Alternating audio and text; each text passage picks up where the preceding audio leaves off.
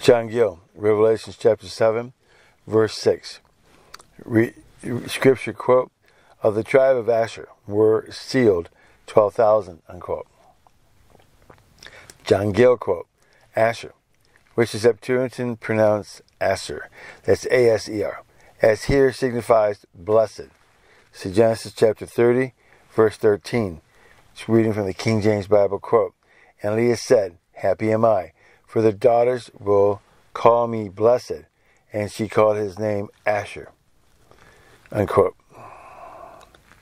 As all the sealed ones are, blessed with all spiritual blessings, with grace here and glory hereafter, unquote. Scripture quote, of the tribe of Nephilim were sealed 12,000.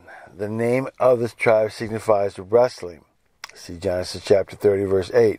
And may design the wrestlings of saints, both with God in prayer and with their enemies, sin, Satan, and the world, and also their striving together for the faith of the gospel, unquote. Scripture quote, of the tribe of Manasseh were sealed 12,000, unquote.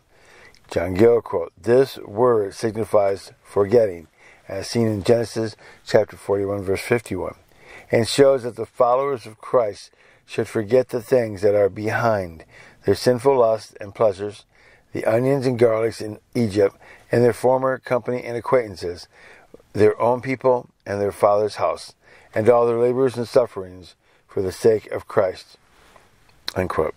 And of John Gill's Revelation chapter 7, verse 6.